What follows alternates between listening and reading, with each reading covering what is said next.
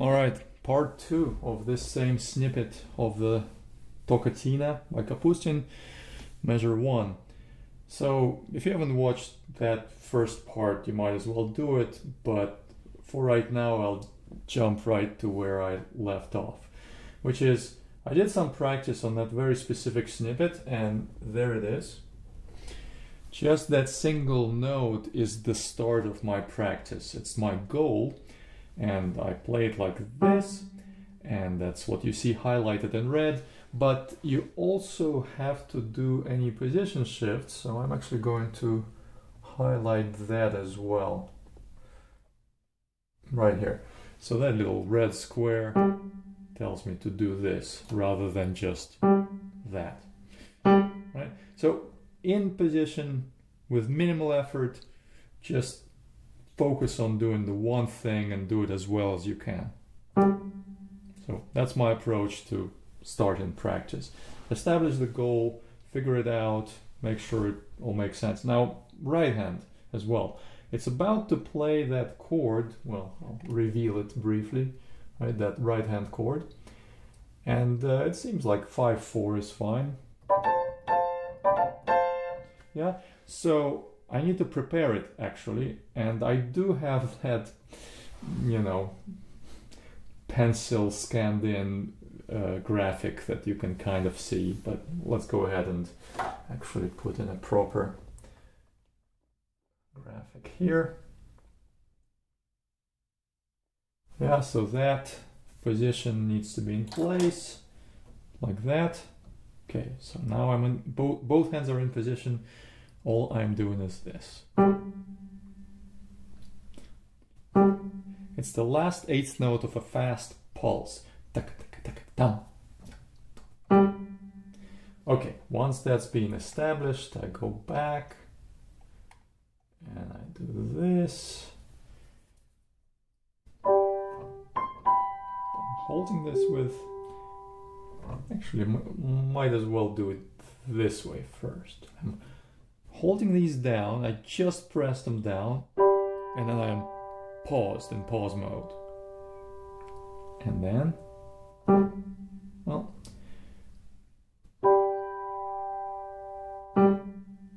right, so I need to minimize any extraneous motion from any part of my body.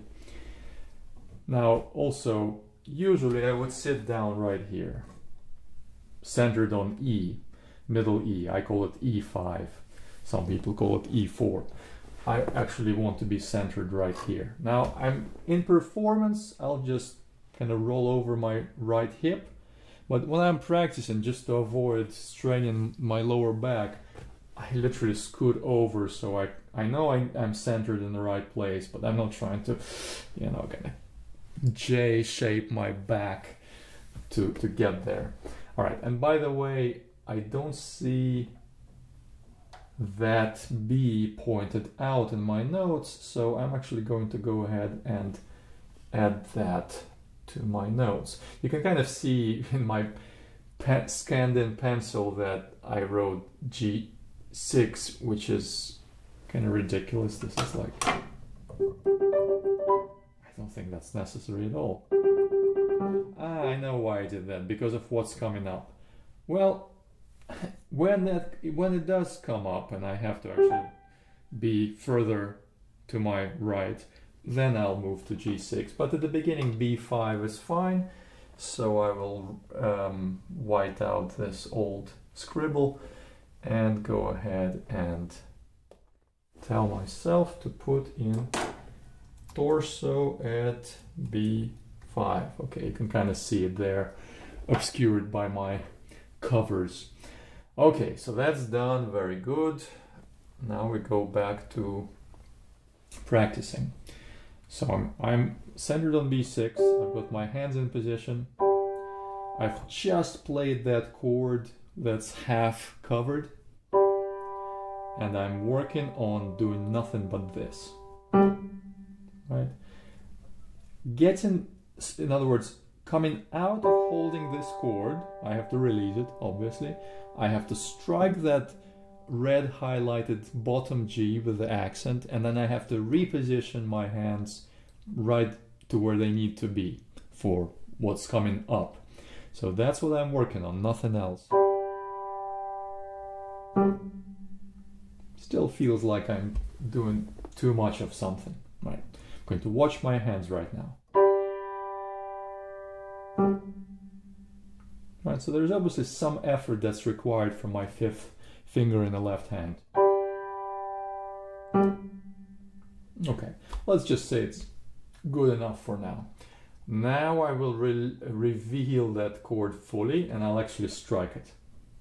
So my left hand will be positioning both fingers 1 and 2 on this G key, so I'm not yet ready to strike this bottom G. That will only happen as I get to that G that's been revealed. And so what I'm going to do is put, you can kind of see it again as a scribble from my old days when I was working on this the first time. And I'll go ahead and put that red positioning square right underneath this G. But to begin with, this is my position. 1, 2, 3 I decided for this chord. So, right? So there was a perfect example of what to practice. I extended, but somehow did not attain enough strike force to take care of that red highlight. So one more time. Right, a little sluggish on repositioning my right hand, so let's get that right. Keep the posture upright. It was okay, but not enough accent. That has to be perfectly together.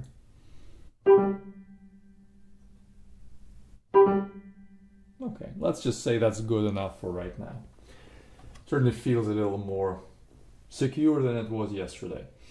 All right, then the previous step would be to do that chord, which is holding that G with finger 2, holding this with 1, 2, 5, having my thumb is ready to strike the G again, 3 is on top of B, like I've got all those things ready. So all I have to do is do what I just did half a minute ago. Like that. One more time, I'm holding it down. All I have to do is that thing I've already practiced. No, missed.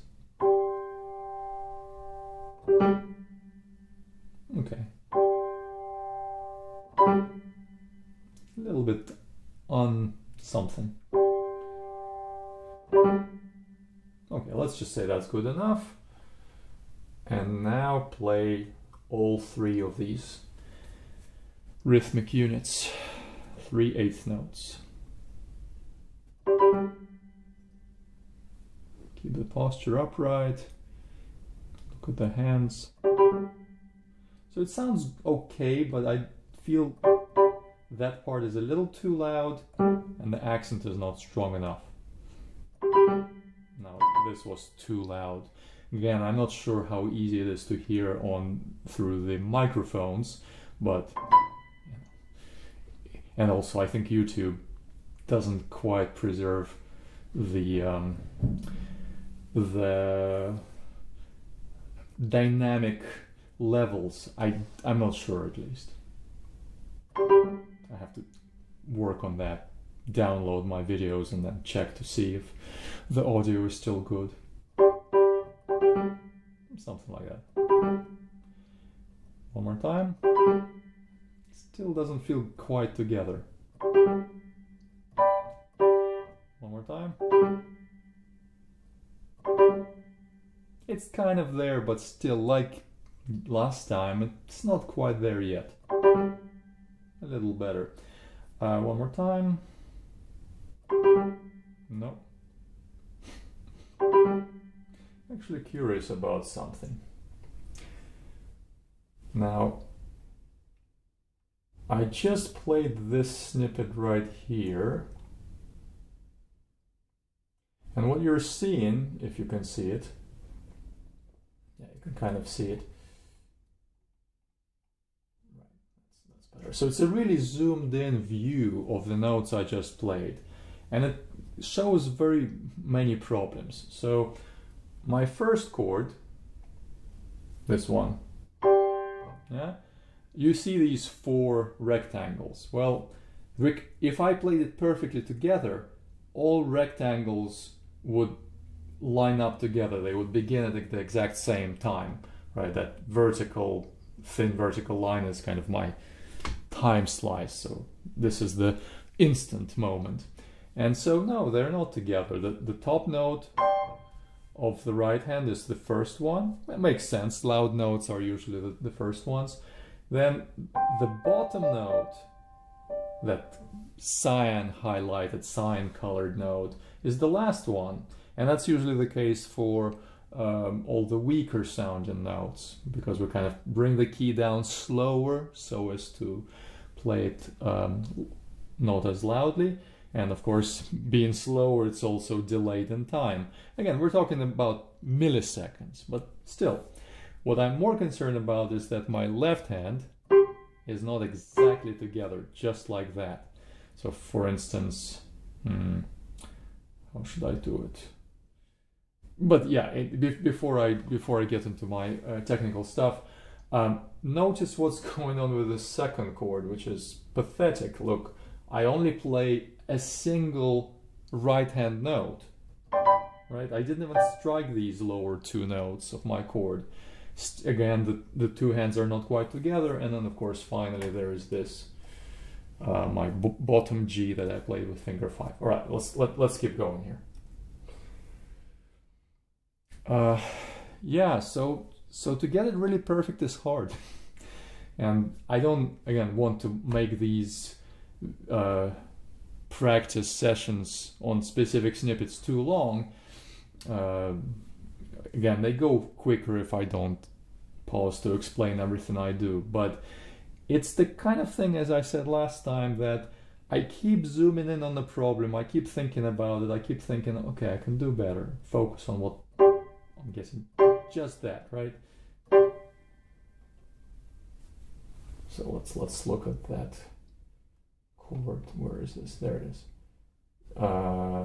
There. So see, now I focused on just getting those notes more together, and you can see that the left hand and the right hand notes I actually played, I overcompensated. I played that bottom note of my left hand a little before the right. So anyway, you focus, you identify what the problem is. You don't need these visuals to do it. Usually your ear and your body tells you something is wrong, but I think for the video this is kind of nice to see. So yeah, I'll leave it at that, and I'll just do part 3 another day.